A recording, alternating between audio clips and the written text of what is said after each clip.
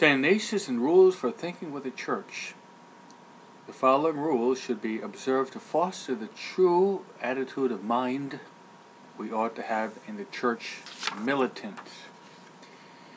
Church is divided into three parts: the Church triumphant, the saints; Church militant, we who are living, the soldiers of Christ, fighting for our salvation, the salvation of others; and the Church suffering, which would be the souls in purgatory.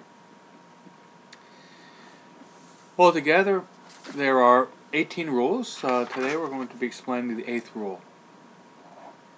The 8th rule is this: Ignatius says we ought to praise not only the building and adornment of churches, but also images and veneration of them, according to the subject they represent.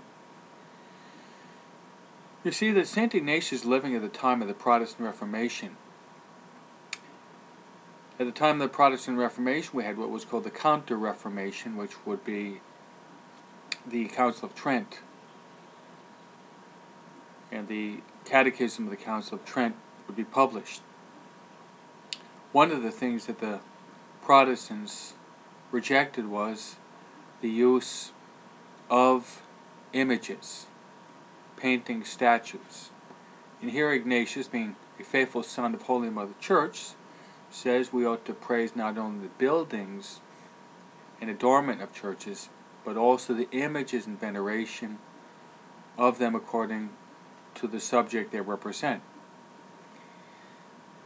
One of the best ways to understand this would be the following. The image, we do not adore the image. That would be wrong.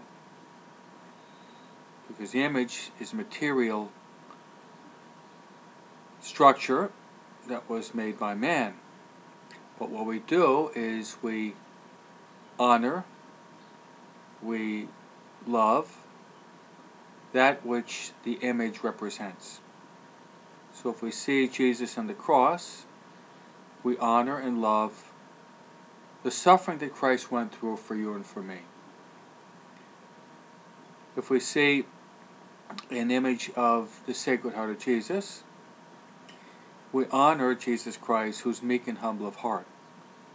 We see an image of divine mercy, we honor